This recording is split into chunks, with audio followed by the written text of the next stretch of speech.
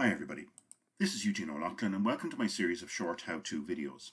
In this video, we're going to learn how to calculate effect size with Cohen's d in R.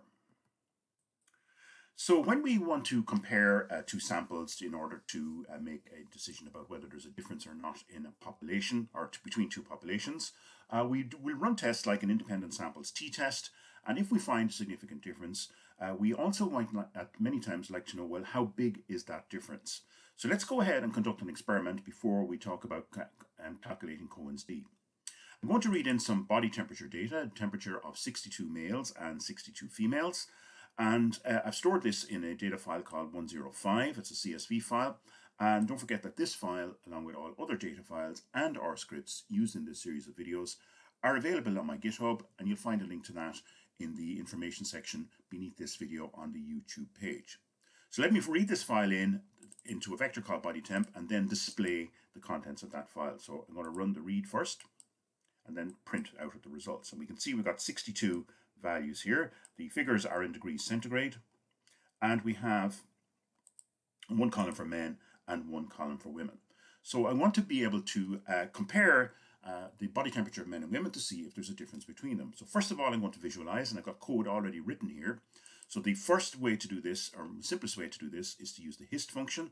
So I'm going to plot a histogram of the body temperature men data, and then I'm going to plot a histogram of the body temperature women data, but I'm going to use the parameter add equals true to put the second parameter on top of the first one. Okay, so let me run the first one first. So lines 10 and 11, and we get a nice histogram over here on the right hand side. We can see it's got a nice bell shape to it, and this is the body temperature of males. Now let me plot, and I'm going to use the parameter call equals red to put the women's data on top of this using the color red. So let me run this, and you can see here that the if I zoom in on this, we can see here that there are more men with lower temperatures than women with lower temperatures, and there's a lot of overlap between men and women here.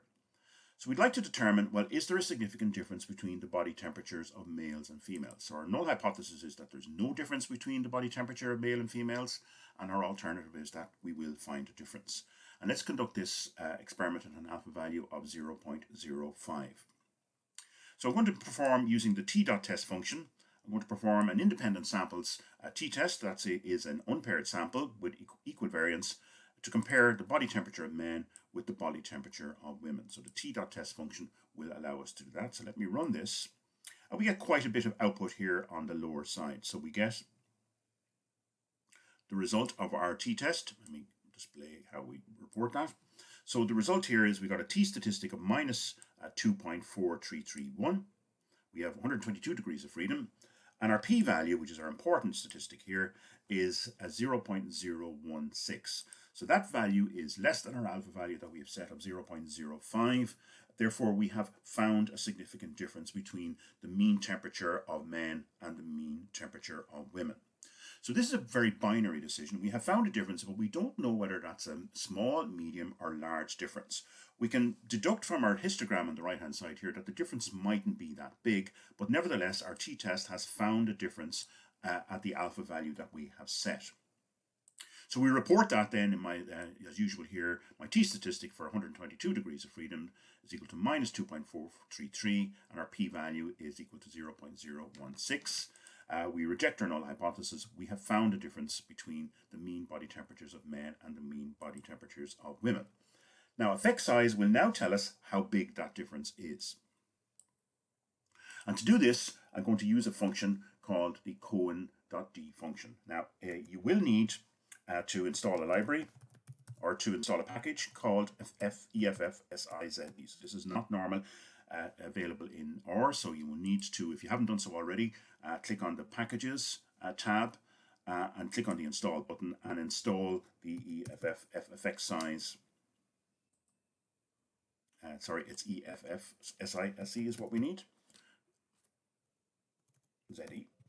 So that one there, so install that, and we'll be ready to go with it. So I've installed it already, so I'm just going to cancel that and use the library function then to load the package into R. So I'm going to run that, and now I'm ready to use the Cohen's d function. So this is called Cohen.d, open and close brackets.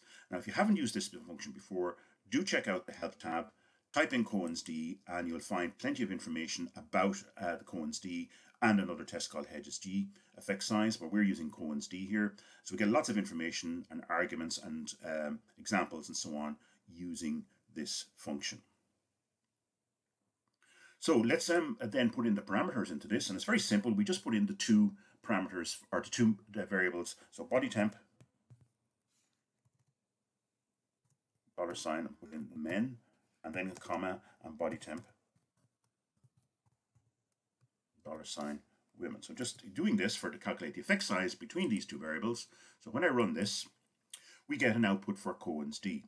So the d estimate, it's an estimate that is given here, is that the Cohen's d statistic is minus 0.437.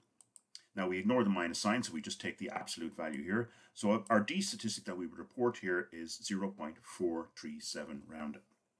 Now we can see that R has added in the word small in the output, and this is detected using Jacob Cohen's original data. So I'm going to select the paragraph here on the right hand side in the help screen. So this is part of the Cohen's d help details.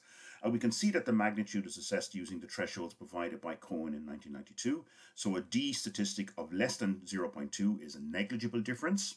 A d statistic of less than 0.5 is a small difference. Less than 0.8 is a medium difference, otherwise it's considered to be a large difference. So we have a value of 0.4, so that's just underneath the 0.5 threshold, so that's why it's reporting that there's a small difference.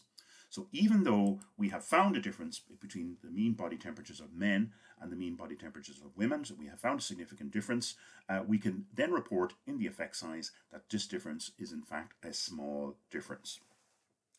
So that's how you calculate Cohen's d in R. I hope you found this video useful. Thank you for your attention.